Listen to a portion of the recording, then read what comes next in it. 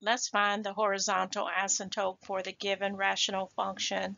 Finding the horizontal asymptotes has to do with the degree of the top and the bottom. So the degree of the numerator is 1. The degree of the denominator is also 1. So they are the same. And when the degree of the numerator is the same as the degree of the denominator, then you will divide their leading coefficients. So the leading coefficient of the top is 2. The leading coefficient of the bottom is 1. 2 divided by 1 is going to give you 2.